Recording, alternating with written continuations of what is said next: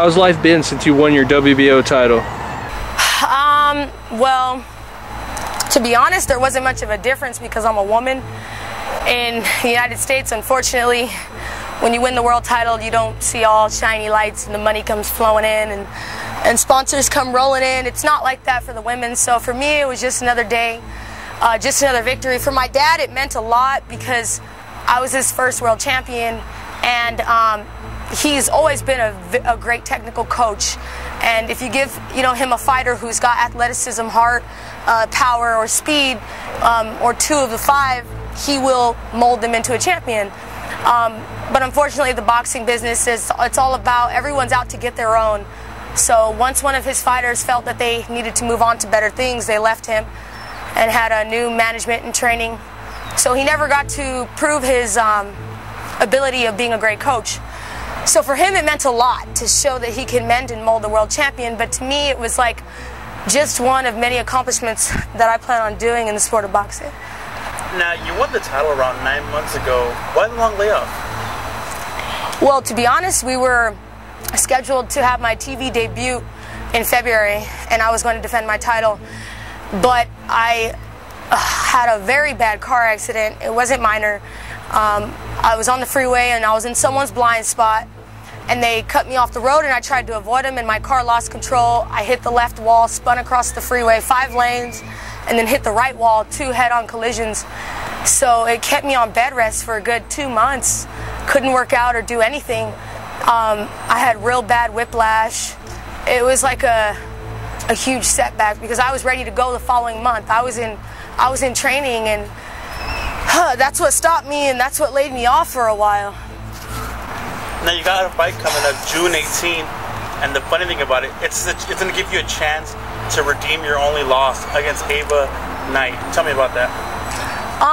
It means a lot to me because in the amateurs I had over 80 amateur fights, and I had to rematch girls over and over and over. I fought girls 6 times. I fought girls 4 times. I always rematch girls. So to me, it's like a chance to fix my mistakes from the last fight. I know it wasn't my night that night, and she got the best of me. And I also know that in every fight, in every loss, you learn something. And I just fought with too much emotions, and I was so immature. And I just panicked, and I felt I needed to knock her out in those last 2 rounds, and I was running in there just getting caught, and she finished strong, and I didn't get the best of her. So to me, it's a chance to prove that I improved. What attributes are you more looking to sharpen up before going into this rematch? It's more like I want to show that from the last fight, I'm twice as better, and go in there and prove that I'm a better fighter than the last. I know she's going to be better too. I mean, she's always in training. I know she's always ready. I know that already. But at the same time, I've done a lot since that fight. You know, I've fought overseas twice. I fought 2 10-round fights against 2 world champions, and I've just had so much experience, and I feel like I'm matured, and I'll show that come the 18th. Now, Ava's more of a really gritty fighter, not much of a boxer.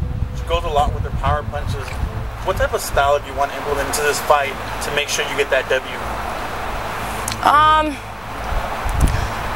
I'd say the style that I'm going to go is the smarter, slicker, faster boxer. I want to go in there and bring it to her, but at the same time, like in an Edwin Valero style type of way.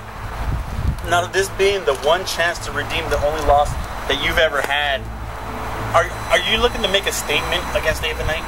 And if you are, what type of statement is that? I just want to prove to everyone that I'm not afraid of anyone. This is a sport, and in a sport you face the best. You face all different types of styles, and it's nothing to me. I'm not scared of anyone. I don't fear anybody out there. It's a part of the sport. I'm not out to pat my record. I'm not out to be the prettiest face with the prettiest record. I'm out to prove that I'm a great fighter, and there's other women out there who are great too. But I'm one of the elites, and soon to be one of the greatest, because I don't back down to anybody.